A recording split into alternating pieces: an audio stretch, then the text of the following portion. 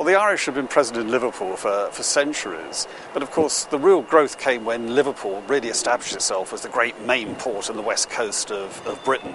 And then sort of the Irish Sea became Liverpool's private Celtic empire, so we had all sorts of merchants, people engaged in a whole variety of trades, professions and so on, so that we had a well-established thing here. People don't realise there were at least 50,000 Irish born in Liverpool before the famine of the 1840s. I mean, Liverpool has always been this tremendous great melting pot, but the main ingredient in that melting pot has always been the Irish and the Celtic presence. So although people will tell you that to think of Liverpool as scouse, you have to think about Scandinavian sailors' dishes and, it comes from lobscouse. I mean, scouse is surely Irish stew by any other name.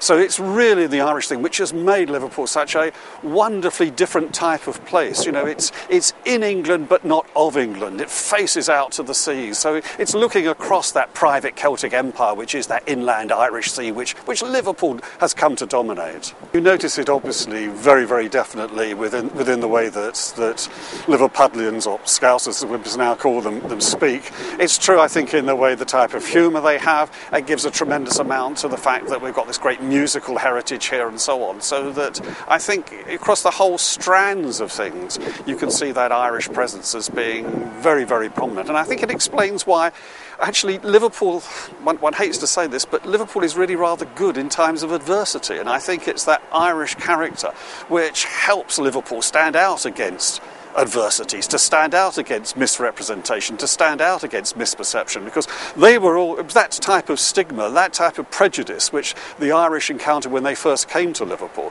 But as the whole city itself went into decline in the 20th century, I think people tended to identify with the poor Paddy and the poor Bridget who had suffered so much in the 19th century, so that the Low Irish, as they became to be called, really became sort of the prototype of the Scouser. So, I think the Irish presence really explains the very essence of what Liverpool is about. I've often heard people say that you're not a proper Scouser if you don't have some kind of Irish blood in you. Would that be a theory that you concur with? That's a very difficult, very controversial one, because having been here 30 years, and obviously from my accent coming from the south, I aspire to honorary Scouse status, but I know I shall never probably get it. That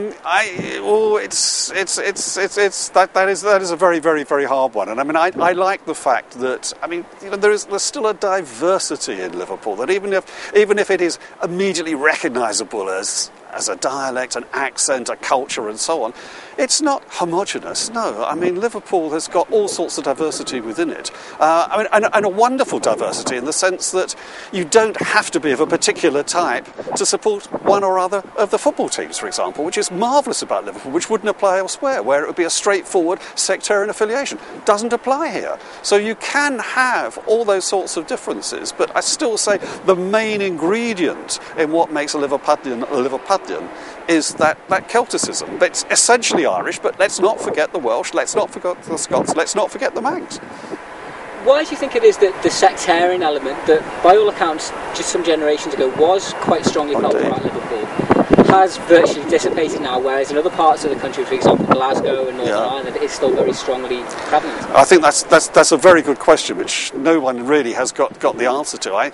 To a certain extent, I put it down to the sort of roller coaster history ride that Liverpool has had, that when Liverpool, was a flourishing great world port and so on, then you needed your sort of sectarian things to make sure you get your best possible place within the labour market. But when the whole economy turned down and so on, you realised there was a sort of commonality of suffering, and so some of the distinctions, some of the efforts to try to get some type of marginal privilege seemed insignificant, and so really that sectarian thing went.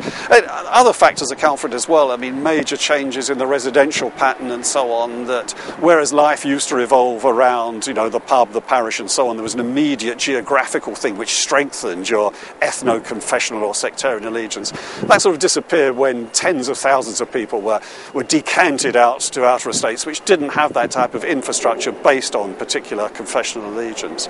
But I still know it's a fascinating thing that it has gone, because quite clearly it has now, and there's sort of, if you like, there's a tribal allegiance to Liverpool as city rather than to your particular sect. And finally, why do you suppose that St Patrick's Day is so popular within Liverpool amongst the Irish population and the non-Irish population? Well, I think actually one good thing about St Patrick's Day is it's jolly good timing, you know, that you can begin to think, at long last, that dreaded winter is over. And even if there are those people of a particular religious dispensation who actually think, oh no, look, we're in this stage of Lent, well, there's one day during Lent you can also let your hair down, and that's St Patrick's Day. And it's also the one time that we can all pretend that we're something which we're not. You know, even I can actually think perhaps I'm Irish for the day, and that's really a rather nice thing to do.